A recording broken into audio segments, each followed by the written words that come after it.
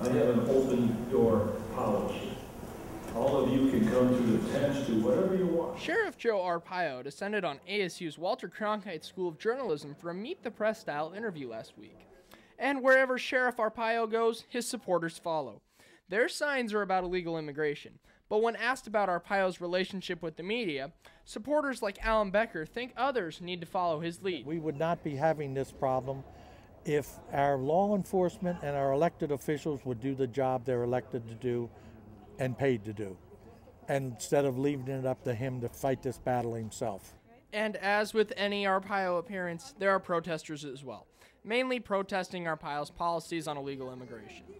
Protesters like Brian Partina say they are here to exercise their own constitutional rights. Honor our right to have the First Amendment honored, as Sheriff Joe Arpaio is in the forum. Pretty much show our concern with having him on our campus speaking on the First Amendment.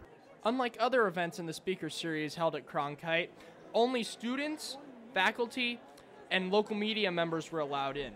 But seats started to fill up around 6 p.m. for a 7 p.m. interview. Good seats were at a premium. Over 300 students, faculty members, and local media reporters showed up. As the sheriff entered, though, he received mild applause.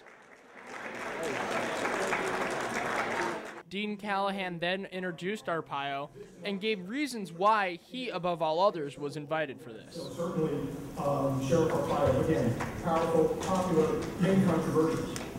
Then the interview began.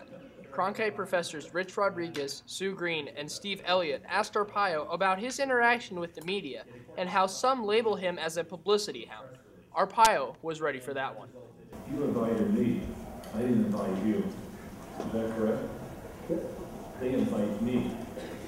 And I'm the elected sheriff. I have to get to the people that I serve. During the interview, students silently protested by hanging signs of past Arpaio quotes. About 45 minutes into the interview, however, some student protesters decided to exercise their own First Amendment rights and disrupt the interview.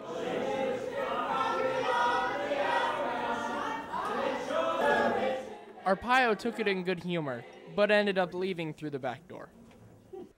Panelist Steve Elliot thought that the interview went pretty well. We're trying to build to some things that pulled together his relationship with the press and also his recent dealings on illegal immigration.